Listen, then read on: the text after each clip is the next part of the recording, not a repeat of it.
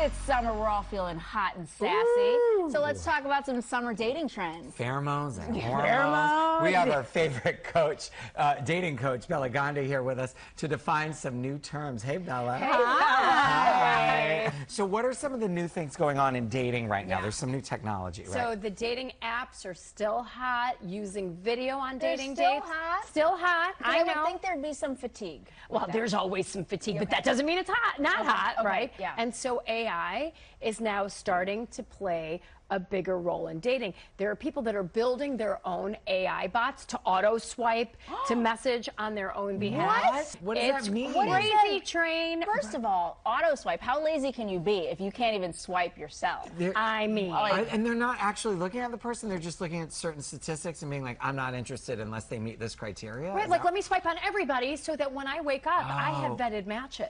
And so I don't even have to use my finger and just do this. So they're training AI to do that. Train AI to do that. And train AI to message. So it's only going to get bigger as the years go on. And I heard that people are using ChatGPT to write like their profiles, which seems like insane to me. People are using ChatGPT for everything, including their online profiles. So it's going to be so interesting to keep track of the intersection of AI and dating over the next 1 to 2 years. There are some new terms, though, and we want to hit on those and define them. Bella, what's the first one? Are you ready? Yeah. Hypergamy. Can you say it with me? Hypergamy. Hypergamy. It's actually an old term, but what it means is singles want to date people that they perceive as better than them. Better looking, better sexual capital, more wealthy. What is better sexual capital? I mean, someone You've hotter. been around the block? Right. I mean, it could They have body good experience. count. They can teach you a few things. Right.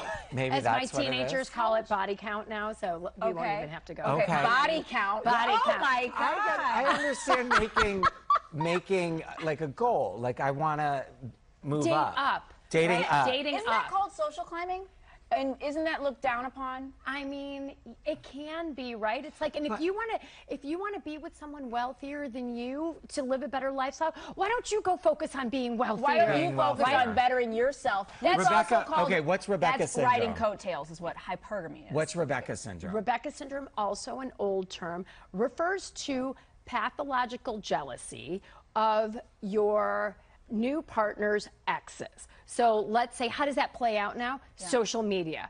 And like, look, we all end up like, oh, what's my boo doing? Why did they like that woman's post? Why did they like his post? So you're going down a rabbit hole, and what starts to happen then? We create stories. It's kind of X-stalking. Okay, what's the next one? Acronyms, ENM and CNM.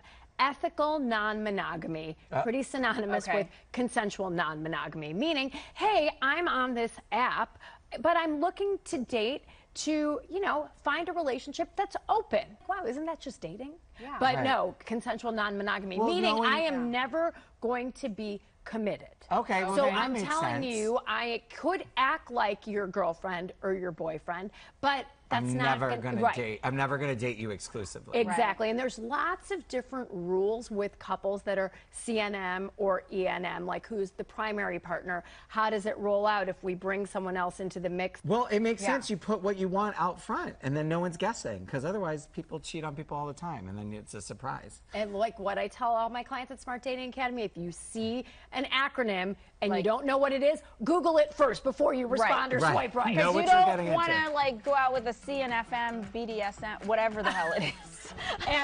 Triple M. Right, I don't know. Well, listen, thank you for keeping us in the know and woke, my friend. Thank you. We'll be back in a moment. I feel so old-fashioned.